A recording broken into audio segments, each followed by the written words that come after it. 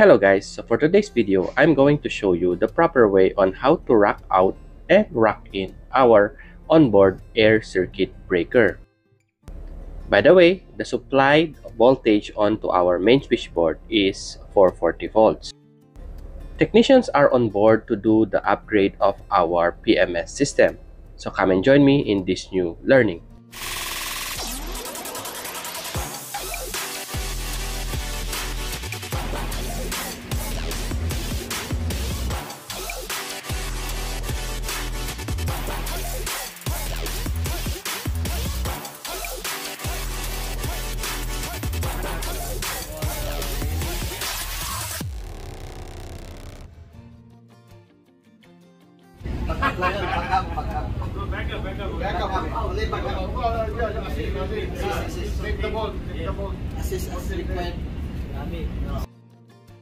So the upgrade that we will be doing is that we will install a new current transformer into our bus bar.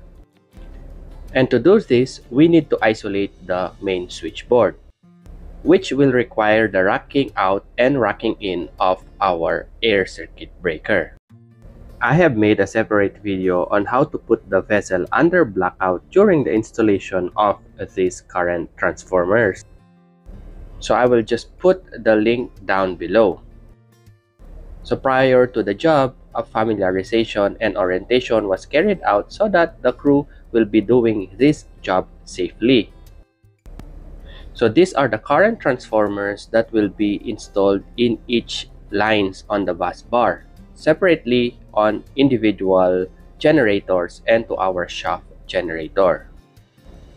This will measure the load in each line so that we can have a load sharing in each generators. So after ensuring that everything is clear, then we proceeded into the isolation of our main switchboard, which is the first thing that we need to do is to isolate the generator and rack out each individual air circuit breaker. So the main supplied from our generator going to our main switchboard is 440 volts. And each generator has individual air circuit breaker which is made by Terasaki Electric Company. So the first step that you need to do is to make sure that the air circuit breaker is in open state. So this is the way how it looks like. This circuit breaker can also be put into test mode whenever you want to test the mechanism of the breaker. This red lever here will play a very important role during the racking out of our air circuit breaker. The step-by-step procedure on how to rack out this air circuit breaker is also written in front of the air circuit breaker itself. But as for your reference, I made this video. So the tools that we need for racking out this one is just on the side of this breaker. So we just need to remove this one. So after taking out that special tool, then we can unscrew these two bolts. So these are the Terasaki technicians who's doing the racking out so that I can show to you the step-by-step procedure. So after releasing the bolts, we can push this lever down, both on each sides.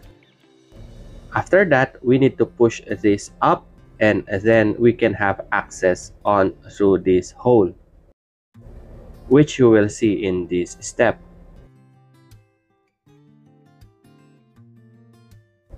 Then we can insert the proper tool and we can start racking out as a air circuit breaker. Notice the red lever that we push down. This will go all the way down. It means that the air circuit breaker is in test mode. So we need to bring it up so that we can continue the racking out of the air circuit breaker. And then eventually it will go up again.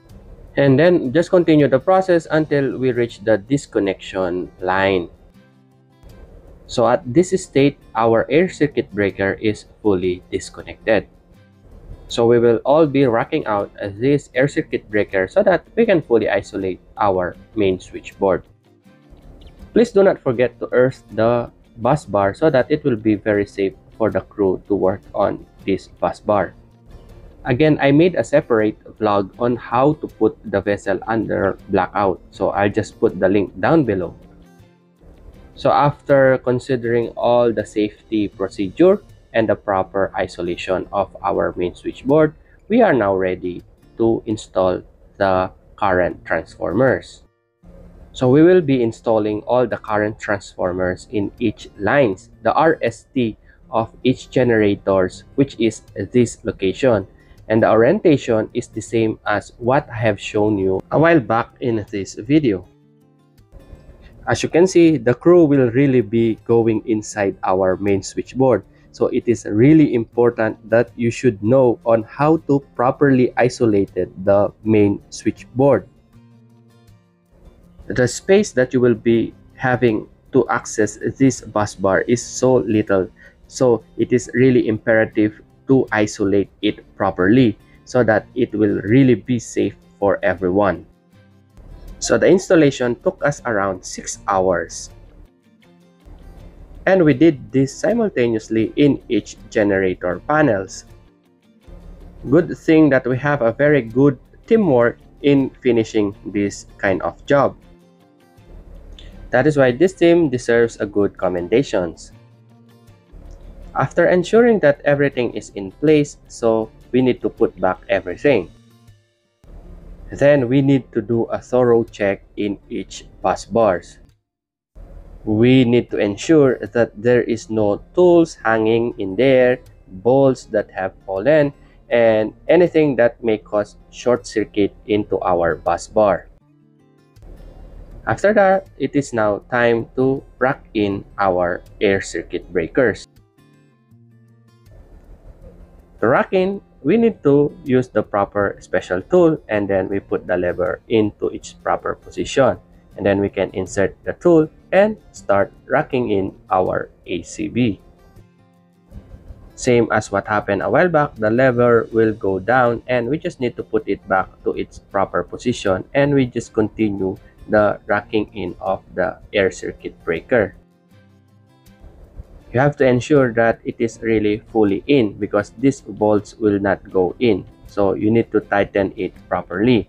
And then you can start tightening these 2 bolts. And then put the lever on its upward position. Since the main engine is causing a lot of vibration, that is why tightening it properly is a must. After that, please put back this special tool to its proper place so that the next time you will use it, it is always available in there.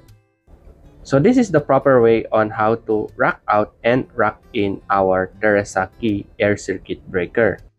After this, we restore the power.